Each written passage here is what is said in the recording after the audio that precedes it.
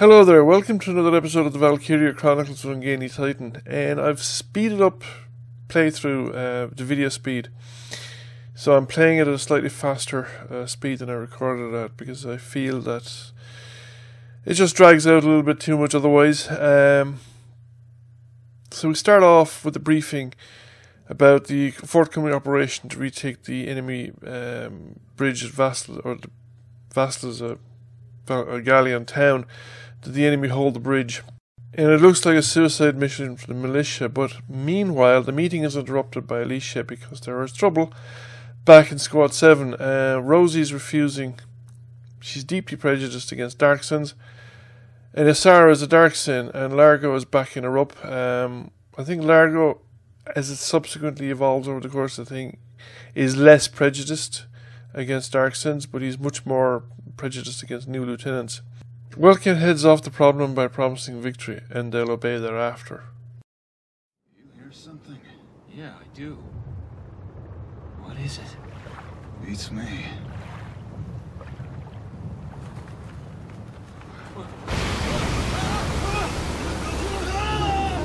He has his arrow water seal the Edelweiss, recognises that part of the river is shallower than the rest because of plants growing on the banks, and is able to drive the tank across that location. And furthermore, he has the squad follow him in boats, or at least elements of the squad follow him in boats, using the cover of the morning fog to get across the river. So he's mounting an assault on the bridge from inside the enemy perimeter without them realising it. So this starts your actual battle where you have to fight it out. Now, I kept losing this battle because I kept losing the Edelweiss, because I was overusing the Edelweiss as my principal anti-tank round. And I also discovered that one of the big important things is taking enemy bases as quickly and as efficiently as you can. Taking an enemy base stops the enemy from sending reinforcements to that base, but it also allows you to send reinforcements to your base. Now, you have a roster of your total starting number of units, and you can't change that, but you can withdraw units via a base that you've captured, or your own base, and then replace them with units, different units if you want. You can also, units that get wounded, get withdrawn automatically if you can get a unit up to them to bring on a medic. And that creates a hole in your roster, and that hole can then be filled by subsequent spending of a command point to bring on a reinforcement on the base. And the advantage, and sometimes you get a unit left behind because you have you've spent your command points to move more advanced units. So there's a unit at a base that might take 3 or 4 action points to get them up to the front, and it might be more efficient to withdraw that unit, activate it, withdraw the unit, and then in a subsequent turn bring that unit on in a forward base. And that'll cost you 2 action points rather than maybe 3 or 4 action points to send units forward. So in this playthrough I managed to capture the base quite quickly. I did it in the first turn, and actually that turned out to have a plot specific advantage in the battle, because one of the things in the battle is that the base radius for reinforcements, enemy reinforcements don't actually arrive until they sort of realise the scale of the attack, and you have a turn or two before the enemy starts sending for reinforcements, and then the reinforcements start arriving the following turns in fairly large numbers, including quite a lot of lancers, which is why I kept losing the Edelweiss. However, if you take this base and the next base very quickly, and it is doable in the first 2 turns, they're not very well guarded at the beginning. You take the 2 bases pretty quickly, you preempt that, and you give yourself another turn's grace before reinforcements start arriving, which is very valuable on your side, because the utility of the base really depends on either your willingness to withdraw units or depending on the amount of casualties you took on the way up. Now, I may have said earlier, but I didn't really realise how to use snipers properly. And I didn't realise they had a zoom function in their gun sights, which would have made them a lot more effective than I realised or was able to utilise in the game. So I should have made more use of snipers, because there are enemy units and there are snipers that would have been more easily dealt with by a sniper then I had to use basically scouts and extra movement to get rid of them. Snipers are extremely potent as well because they do have the ability to get rid of enemy units in one shot, and in the right location that can be very, very effective. However, I made up the loss really with using scouts. And, scouts and shock troopers, but also lancers are very effective against tanks, particularly if you damage the tank already. So if a tank is down or hit once by the Edelweiss, you can often finish it off with a lancer, and especially if you can get behind shots of the radiator. Shots of the radiator they won't necessarily take a tank out in one go, although I've had the Edelweiss taken out in one go by an enemy shot into the radiator from an enemy lancer. And it may be the case that if they level up and the technology sort of improves, because your research, the weaponry improves constantly over the course of the game, and they add effects as well, so that they not only take off, they debuff, they reduce your bonuses to defense, bonuses to accuracy, various other things like that. So keeping up with the technology is quite important, which is why I also reckon playing out the skirmish battles is quite important. The risk is that you permanently lose units. It can happen, particularly if you lose a unit at the end of the phase. The enemy move next and they walk up to the unit and the unit dies. Nothing you can do about that. You can also find you can trap units into locations where you can't get somebody up there to heal them in the 3 turns. You need to do it, at least not without risking the battle. So sometimes you have to make the judgment call, or sometimes you just stranded them. There is one battle later on, and if the unit dies in certain locations, they're irretrievable. Maneuver-wise, what I found the best strategy to do was to come up to this wall with a couple of units, take out the Ragnite containers in the vicinity, do as much damage as you can, then move back from the location they're clustered on the wall to allow the Edelweiss through, but don't bring the Edelweiss up until you've kind of secured the western side of the map. So you've secured the western side of the map. You don't have to secure all the map, but you've secured the second base and you've taken out the sniper across the street. That tank, for instance, is running, so it's important to take it out before it actually gets mobile and into the fray. Usually they start up. If tanks are left around, they'll all start eventually, but they take time to start up, so I don't know if there's a percentage chance that a tank will start in any given turn or something like that. Taking the southern and western bases really ups your chances in the game, and do them as quickly as possible. Ideally you should have it done in the first 2 turns. Now Rosie is wounded at the moment, so the main reason I'm not using her to directly assault the second base, because that's the reason I brought the engineer up. Because the engineers have infinite heals. They've only one targeting, so they can't do it more than once a turn, but they can walk up to a unit and heal that unit. Now I can't do it at this distance. Thought I might be able to, which would save me a command point to do it. Also very effective to have engineers near your tank, because they can heal the tank. I just thought there was enough chance there I might hit the radiator of that tank. And now bring the engineer up to heal Rosie up. So we get Rosie back to full health, and as a shock trooper she can then be more effective at full health.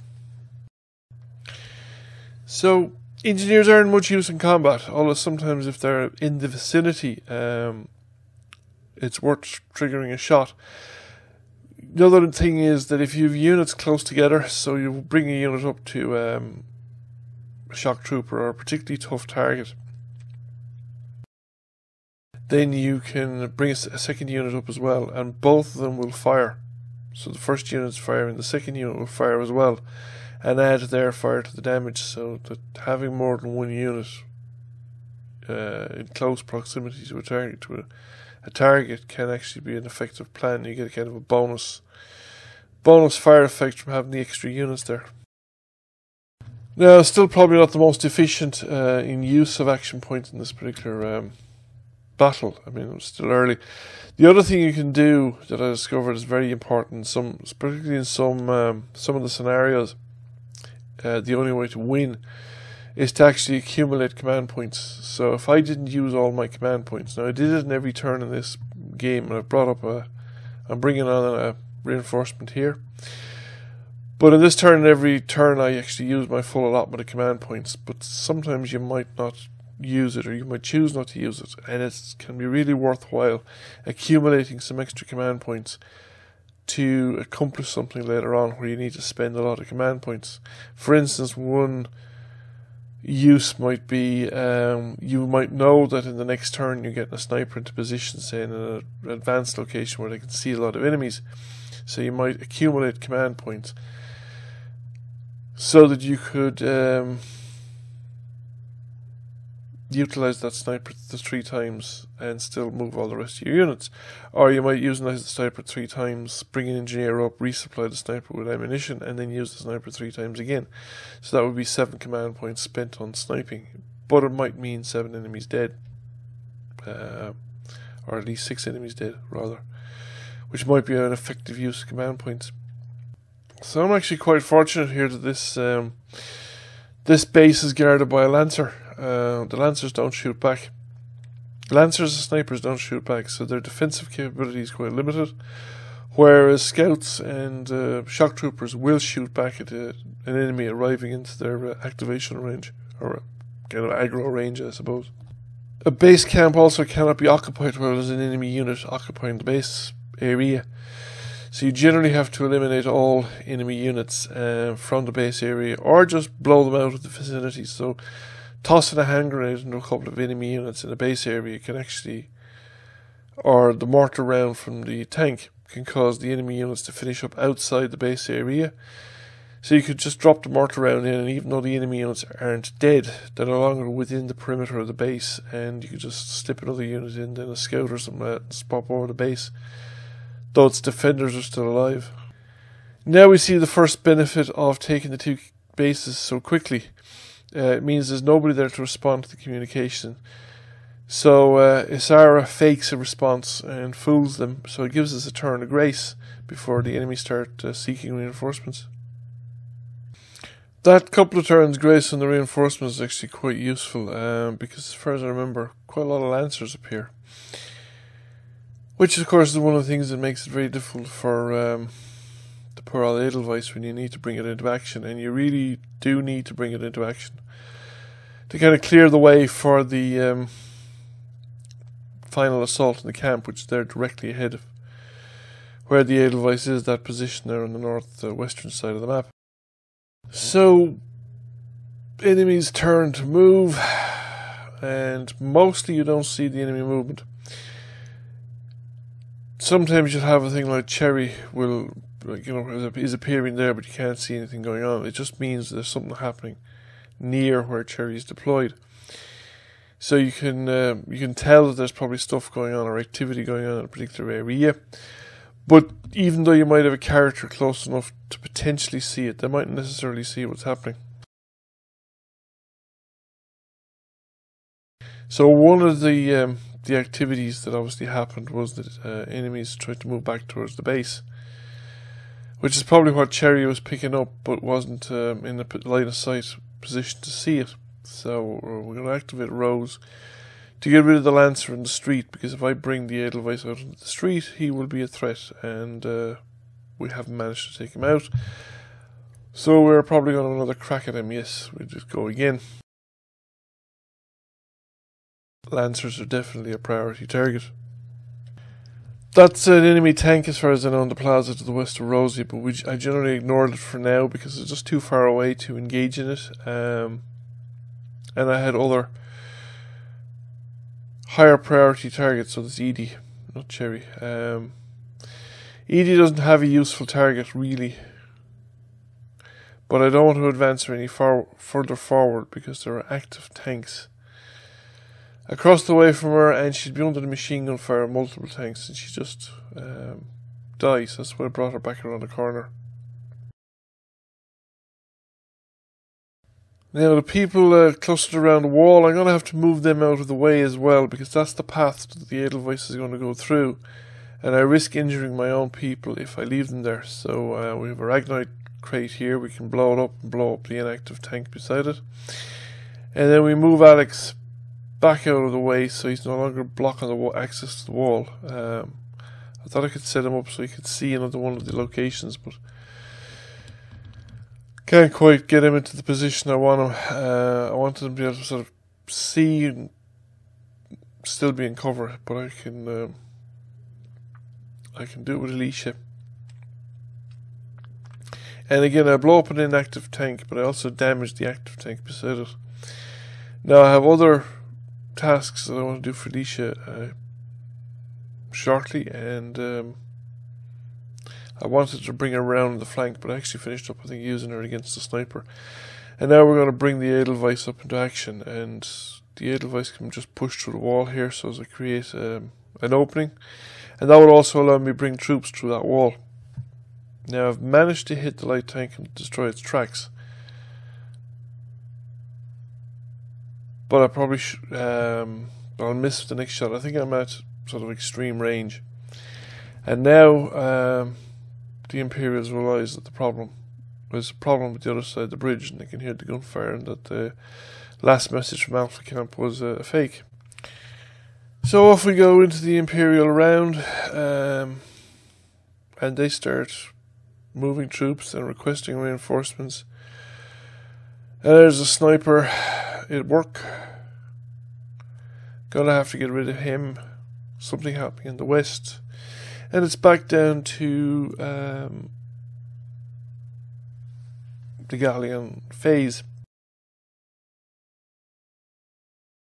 Now I make a mistake here shooting that tank from the starting location rather than moving forward and then shooting the tank.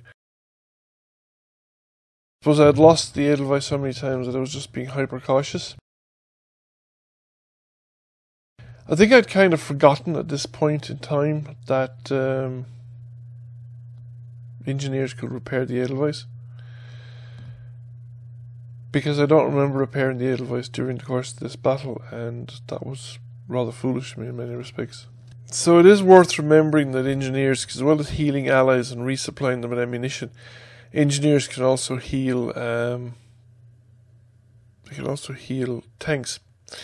They can use their engineering tool. You get them up beside the tank, you can use the engineering tool. If you have, a fire phase ready, you can use the engineering tool and repair the tank in question.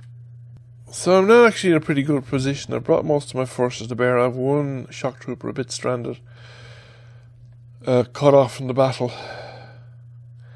And yeah, judicious use of the Edelweiss is always necessary, because it just takes up so much resources in terms of command points, and it doesn't actually move all that far. Sometimes to get anywhere on the Edelweiss you need to have actually accumulated command points to push it beyond its limit. It doesn't deteriorate to nothing as fast as a regular trooper, but it doesn't actually have that lot of command point or action points to move in the first place. We have another light tank removed, and we have also removed another command point from the Imperial side, although I don't know how effective removing, how much difference removing command points make. The enemy always seems to have more command points than it knows what to do with. So Alex is up next. I want to get where do I want to put him? Well, he's out of movement, so he's going to end there anyway. So yeah, shock troopers, very powerful in the assault, very powerful on the defense. They're your best units in many cases. They're quite versatile, but their biggest problem is their mobility. Their mobility is low. They're the second, well, they're the third lowest after the scouts are the best. I think engineers are second, and I'm not sure if there's much difference between scouts and engineers. And then you have shock troopers. Lancers are slightly behind. Now we'll wait to see what the Imperials are going to do. I have my forces pretty well positioned. There's a small bit, few more tasks to do. The Edelweiss has taken some damage there, and you could say, yeah, one of the things that I didn't realise or forgot about in this battle was that the engineers could repair the Edelweiss. Otherwise I would not have suffered as badly, or I would have probably won the game a lot more quickly, a lot more handily. Now, Rosie can't actually exit out the side she's at. I just took a few pot shots at the sniper at long range. She didn't have much chance of hitting. She had a little bit of damage, but nothing that really noticeable in the grand scheme of things. My next objective now really is to get rid of that sniper and to put units into a position where I can get around the flanks.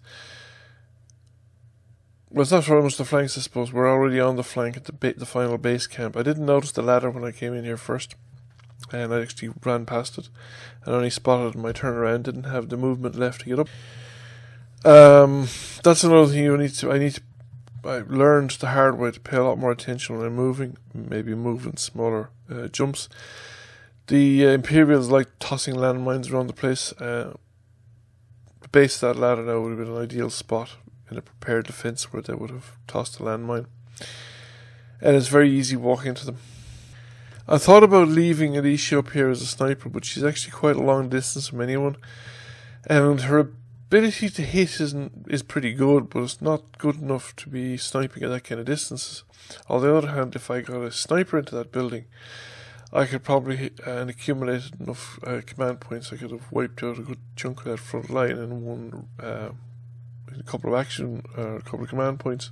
Again, I'm using Rosie's fire effect more as in hope and expectation. I didn't really expect anything out of that. You don't get return fire from shock troopers if you're beyond a certain range. They activate at a certain range.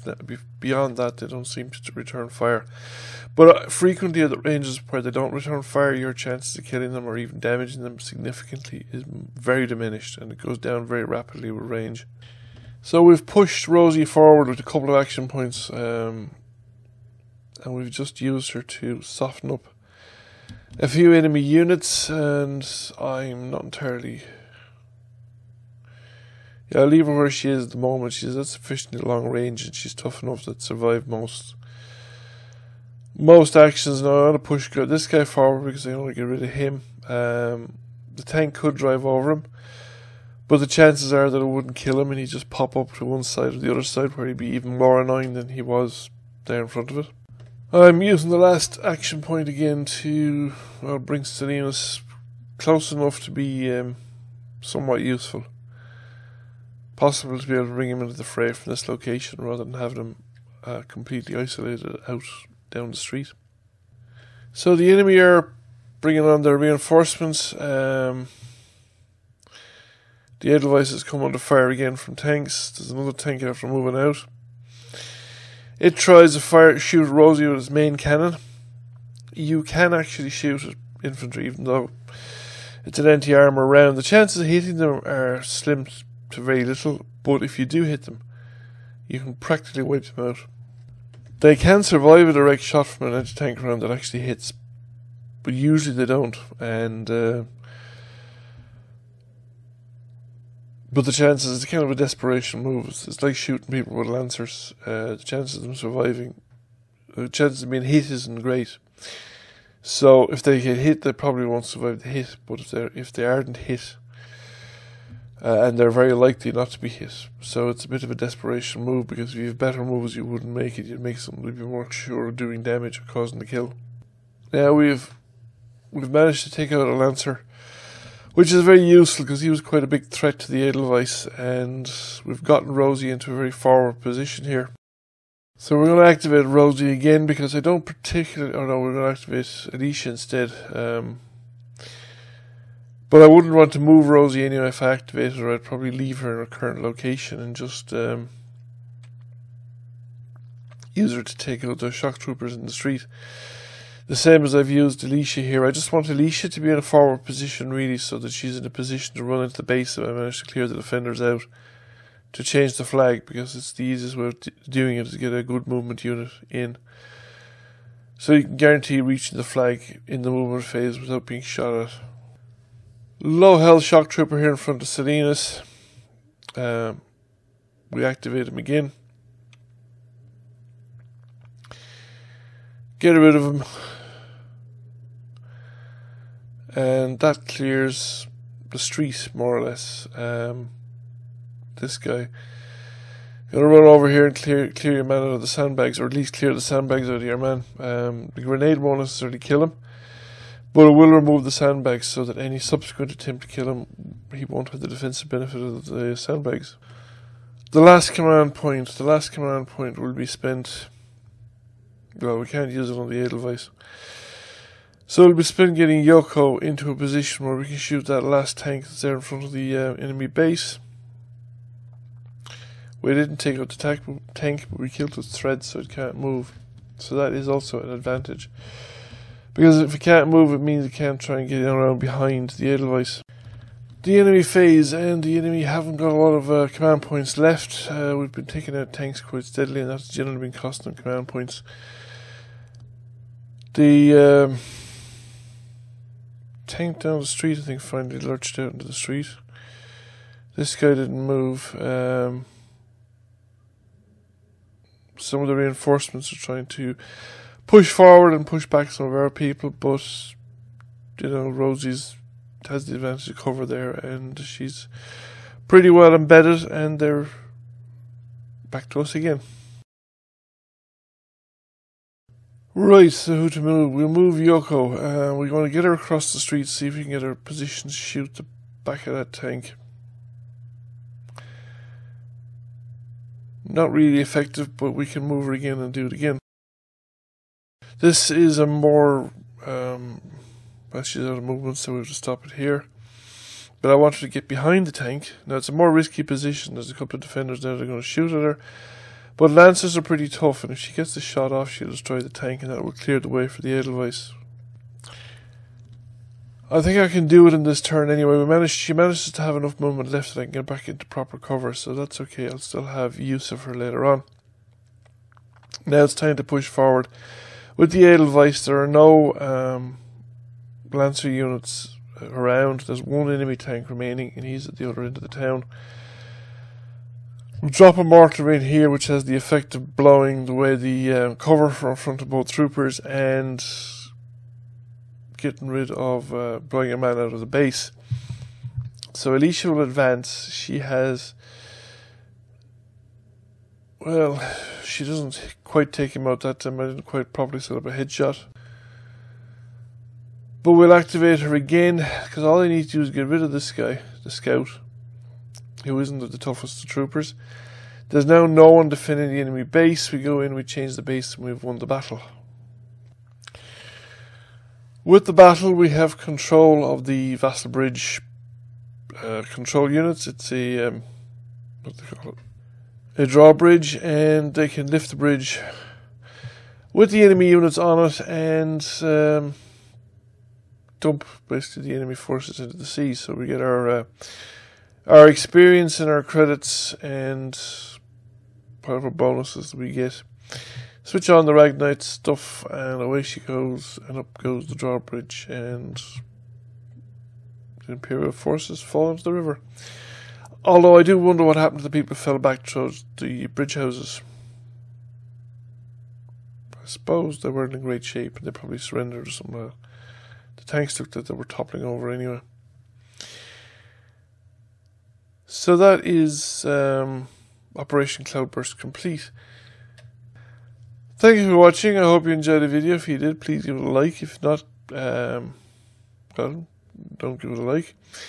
If you have not already subscribed, please subscribe to the channel. I will catch you all again soon. Bye for now.